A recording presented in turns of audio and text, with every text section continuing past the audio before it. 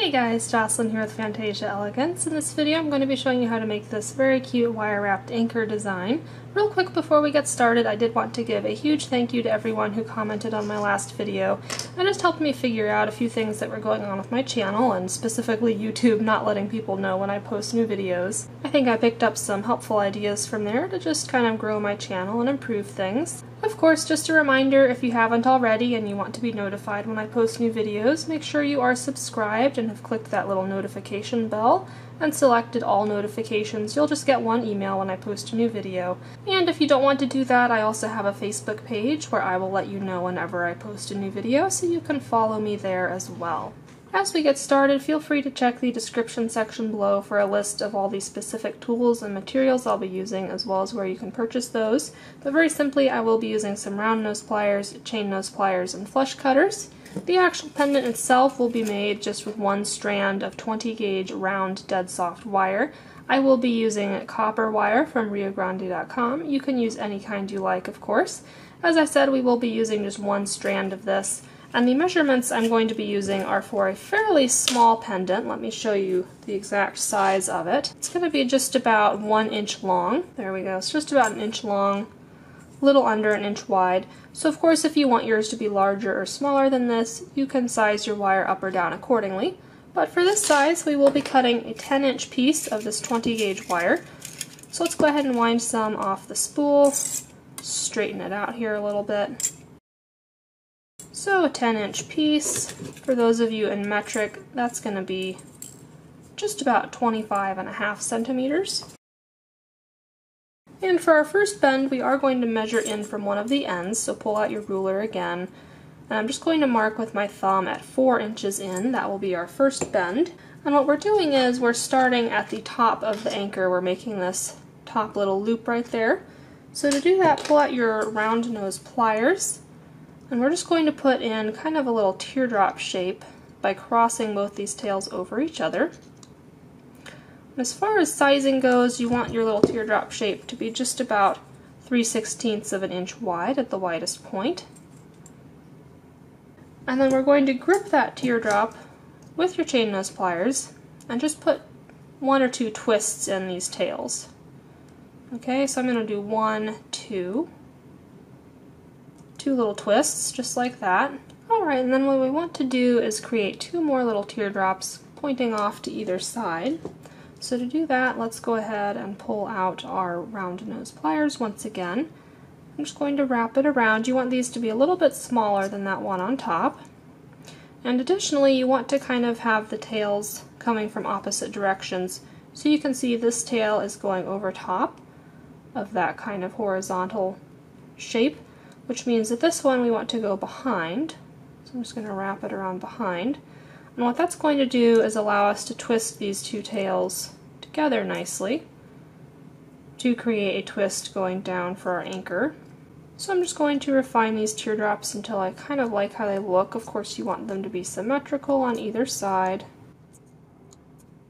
So we should have something like that now. And as you can see, I have just a tiny bit of space between the teardrop and that little twist we made. That's what you want.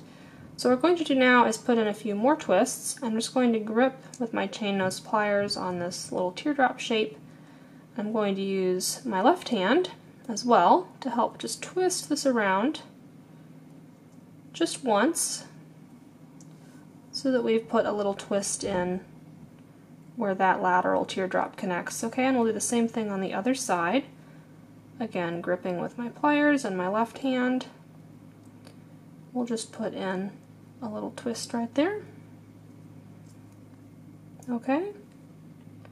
And just double check that things are looking symmetrical. You can put in a few tweaks if you need to. So at this point, as you can see, we've got these 2 tails crossing over each other once again.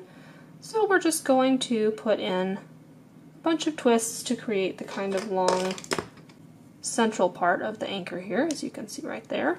So I'm just going to use my fingers to do this. I'll hold the shape we've made already with my left hand and use my right hand to just start twisting these wires on around. And you want to do this until this twisted straight length we're making is about 5/8 of an inch long. So let me put in a few more and then measure it. Let's do one more. so that we get that 5/8 inch that we're looking for. That looks just about right. So that's the point at which we will stop twisting those two wires together. Go ahead and take them out so they're going more or less horizontally in opposite directions from each other. This is going to be the bottom center of our anchor. So what we want to do now is put in these kind of twisted arms on it.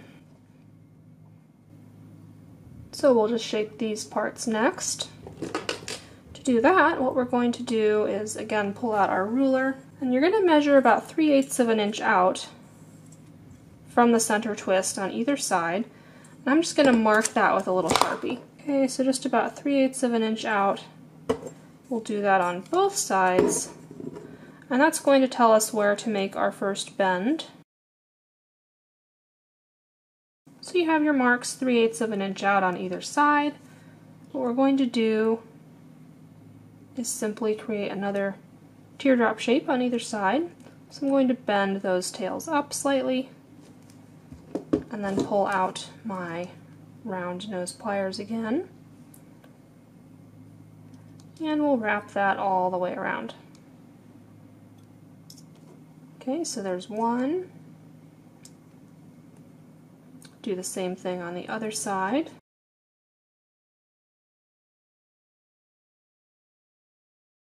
And these are looking a little more circular than I want. I kind of want them to be more elongated teardrops, so I'm just going to encourage that by adjusting the shape ever so slightly with my tweezer nose pliers here.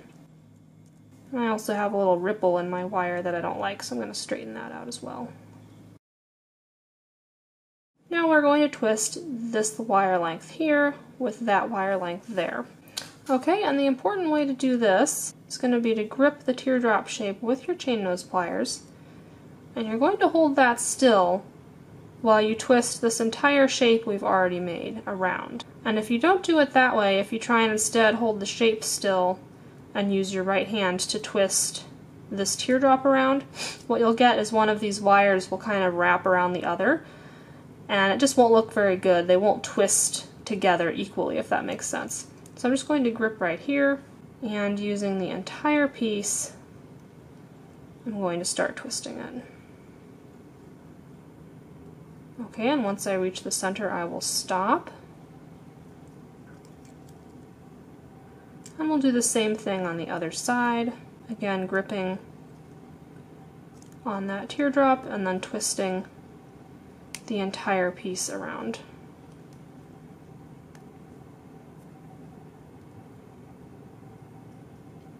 And once again, once we reach the center, we will stop twisting. Okay, and you can bend both of those tails up slightly. And as you can see, we're starting to get our anchor shape put in here. And I want a little bit of a curve in there, so I'll just finagle that around as well. Nice little curve instead of having these two branches kind of sticking out strangely like that. We'll just put in a gentle little curve. Okay, so we've got our basic anchor shape. We do need to do something with these wires on the back, however. So for that, I'm going to take the longer wire, and I think I have room for one more twist with it, so I'm just going to bring it around to the front. Here we go. And we want to swoop this one kind of like a little rope shape in an S going back up towards the top of the anchor, as you can see on this one here. So I'm going to just loop it around so that it goes slightly below the bottom of the pendant. I'm going to put in kind of a swooping shape here and bring it back around to meet that twisted center portion. Okay. And then once it's gone behind it, I'm going to once again bring it back around to the front. Alright, and we're almost done with this tail. Basically what you're going to do where it crosses over this center top part is just to wrap it around that first twist we made. And you should be able to fit in maybe three or four good wraps around there. And you want each wrap to be right next to the previous one. So I'm just going to take this tail, wrap it around, And we'll just do that until we either run out of space or run out of wire. And in my case, it's looking like I'm going to run out of wire. So I'll just smush that end on down so there's no loose end to poke anybody. And if you had a slightly longer tail on that side, you would just snip it off when you ran out of space to put in wraps there. Alright, now I'm just adjusting everything to make sure it's lying how I want it to. Alright, and then to finish off this last little tail, what I'm just going to do with him is wrap him down in this space I have right here. And on the back, I will snip off the end and just use my tweezer nose Zuron pliers to smush that end down into that kind of gap between two of the twists. I'm going to do that very tightly so that there is no loose end that can catch on anybody's clothing or skin. Okay, and you can double check with your fingers, make sure it feels smooth. And then on the front again, we're just going to double check for symmetry, make sure everything is sitting how we want it to.